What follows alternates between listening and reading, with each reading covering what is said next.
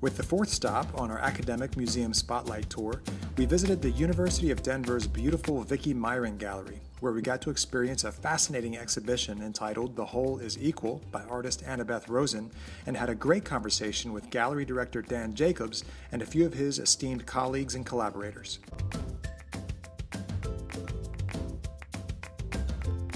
A good example that comes up pretty often is the question of censorship. I have not experienced any kind of external pressure or protest about the kind of art that we show here. I think there's an understanding and an appreciation that when you walk into a university-based gallery or museum, that you may be challenged. And I think it's very interesting because I think some of the same people who might be offended or challenged a little bit too much by certain material in another context find it perfectly acceptable, interesting, and stimulating in a university setting. Somehow people understand that this is a place for dialogue, discussion, and to be intellectually and emotionally challenged.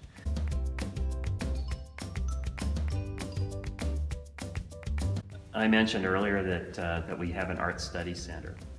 This is one of the things that I took on when I came here, is to evaluate what we have in terms of the accumulated art collections. There was never a really organized university art collection. So we now have over 3,300 cataloged artworks, plus over 19,000 cataloged photographic negatives that are fully available online.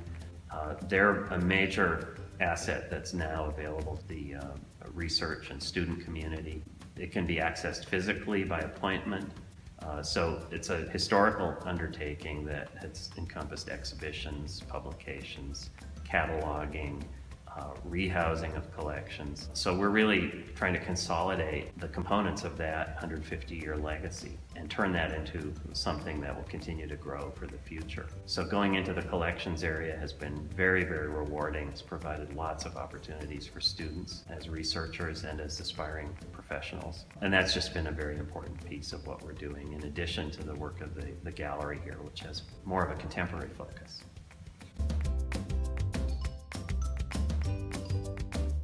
This operation is completely staffed by students, most of whom are studying art history.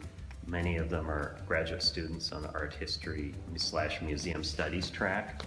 And so my staff now has grown, from the time I started, grown from 2 half-time GTAs, graduate teaching assistant. It's now grown to over 16 students.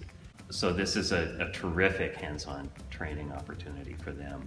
My graduate students who are studying art history, but many of them are planning to go into the museum world.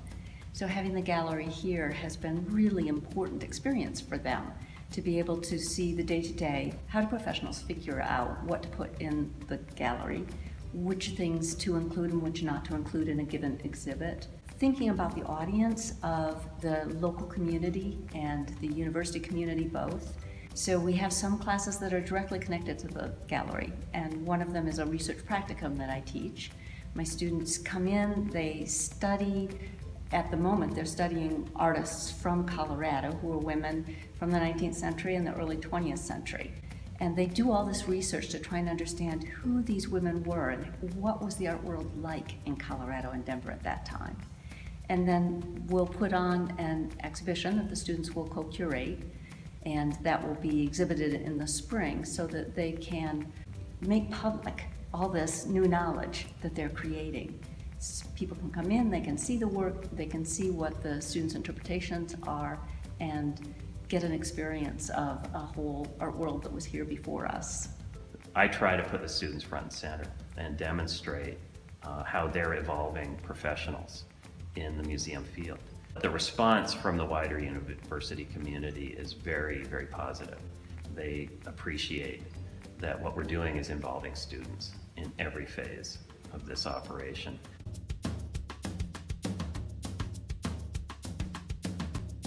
The gallery for the students, majors and non-majors alike, becomes the point where they can share ideas.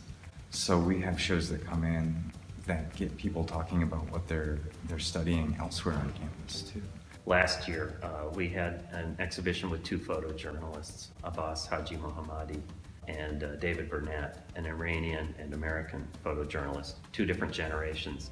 We jointly sponsored a panel discussion with the Center for Middle East Studies and the Center for Conflict Resolution, which are both part of the School of International Studies. Great turnout, fabulous response. The sense was that we were bringing together people with shared interests from multiple departments around campus, but that who maybe didn't have exactly this kind of forum, this opportunity to get together and discuss matters with the unique perspective of visual artists and working photojournalists, to really leaven that discussion with new information and new perspectives. I think that it becomes really exciting that they know that the gallery will be part of their education and it's part of their community that they're entering. You don't come to a major college or university just to study one thing. You really come to develop your greater appreciation and critical faculties across the board. It goes back to the basic concept of liberal arts education, which is that the student should be exposed to multiple disciplines in science, in art, in business, in technology, and across the board to develop themselves as complete people and for them to explore the things that turn them on. Because the reality is that most people don't have that gift of knowing what their passion is from age 10 and just going forward and running with it for their whole lives. And increasingly, the fact that people will change careers 10 to 12 times. That's what we project for our current students. So having a diverse skill set, diverse interests, diverse passions is going to be a very important survival skill for them going forward. The Annabeth Rosen project's a great example of how we can bring our students into direct contact with living artists. And that's a role that I only see expanding in the future. Because ceramic art in particular really calls up this very visceral sense of connecting and very basic to human experience. Annabeth expressed it several times in terms of that sheer exhilaration of working and developing an idea. It may exist in the realm of ideas, but it's also completely connected in a bodily sense. In this world, there are a lot of people who live in a world of hard labor and extremely difficult circumstances.